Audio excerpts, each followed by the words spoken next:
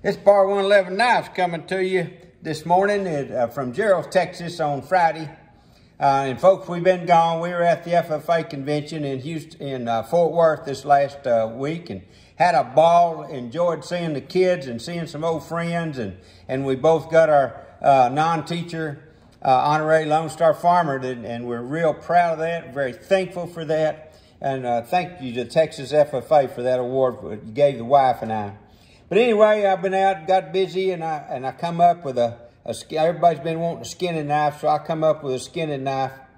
And the handle on this is turquoise, and look at the chunks of turquoise in this knife. Look how big those chunks are. I'm gonna tell you, Terry Dunn, you did a super job on making these scales for me.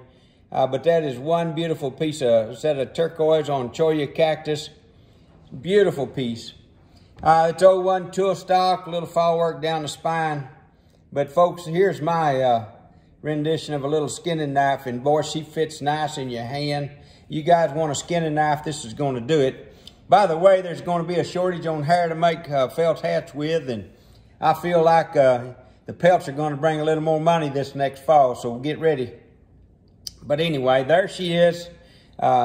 This little knife right here, men and ladies, if your husband or boyfriend wants to look sharp and be sharp, and he wants to be able to clean a pelt off a coyote or a fox or a bobcat, right here's one that's going to do it, and he's going to look like he knows exactly what he's doing, because it's going to be one sharp, beautiful knife.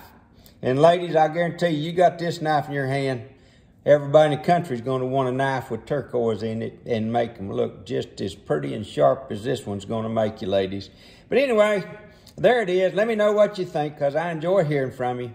This is Baroneelevenknives coming to you from Gerald, Texas, making America beautiful and sharp, one knife at a time. See you now, folks. Bye.